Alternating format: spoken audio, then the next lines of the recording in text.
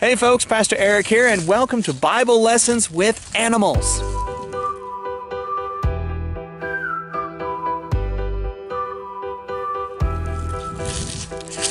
Today's animal we're going to be learning from today is the quail. In the Bible, in the book of Numbers, chapter 11, it retells us a story. And in this story, God has rescued the people of Israel from slavery in Egypt, right? And as He's taking them on a journey through the wilderness to the promised land that God is going to give them in a whole new home, He bakes for them a meal every day, 6 days a week, except on Sabbath, in which God creates them this wonderful food called manna, which the Bible describes as tasting like a bread that tastes like honey. So it's a little bit like a donut, right? So God, every day for all these years, makes for the people of Israel donuts for breakfast every single day. It's pretty cool, right? But you know what sadly happens? The people of Israel complain. They grumble because they get bored of it. They're getting all picky and saying, oh, we don't want to eat manna, God. We want something more special, like meat. And things were so much better when we were slaves in Egypt. And they whined and they cried. And then finally God says, you know what? Fine.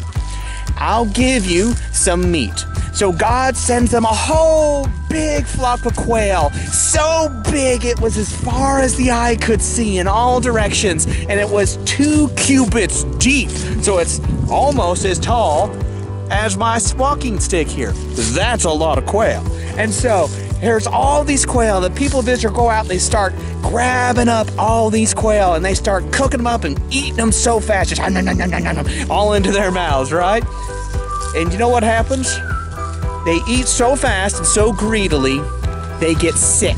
They get sick from eating it, and God curses them, and a lot of these greedy, selfish, complaining people die. So, what do we learn from the quail? The quail teaches us gratitude. We need to be grateful for the things in our lives. Just like the people of Israel should have been thankful for the manna that God gave them, you and I need to be grateful for the good things in our lives. So it's not good to be picky and to complain and whine that you don't get everything maybe that you want. Instead, you should be grateful. Tell your parents, thank you for the food you made me today. Tell God, thank you for the day you've had. Instead of complaining about things not going your way, take time to pray and tell God, thank you.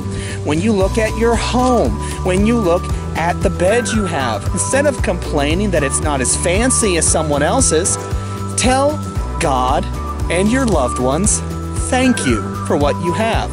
And what you will find is that if you're grateful and you say thank you, you will be a much happier person and have a much more wonderful life.